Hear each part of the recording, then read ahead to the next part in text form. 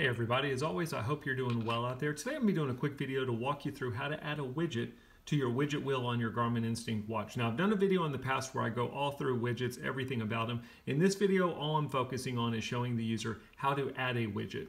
So first let me start by saying I'm using the Garmin Instinct Solar. It doesn't matter if you've got one of the solar or non-solar models of this watch, the adding a widget feature is going to be the same. I'm also using the watch as delivered from Garmin. I haven't made any adjustments to any of the hotkeys. So there's two different ways you can do this, but one of the ways will only work if you've already got a widget installed out there. You'll notice on my watch, I'm going to press the up button or down button. It's not doing anything. The reason it's not doing anything is I don't have any widgets installed, so there's nothing for it to display in my widget wheel. So we're going to start basic. I have no widgets. Let's go put one on my watch. We're going to press and hold the menu button. We're going to arrow down to settings.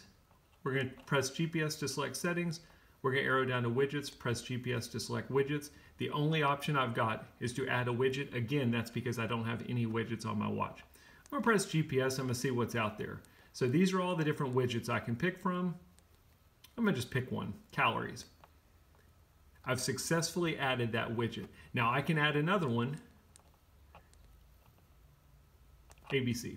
So you can add as many as you want to. Once you're done, if you press the back button, you can see your widgets. You'll notice I've got the add option, ABC, and calories. Those are the only two widgets I've got. So the first way to add a widget is go through settings, widgets, add widgets. Now I'm going to go back to my watch face. You'll notice now that I've got widgets installed, if I press the up or down button, it'll take me to those widgets. So for example, pressing the up button took me to the ABC widget, pressing the down button took me to the calories widget. If I wanted to add a widget from here, I could actually do it.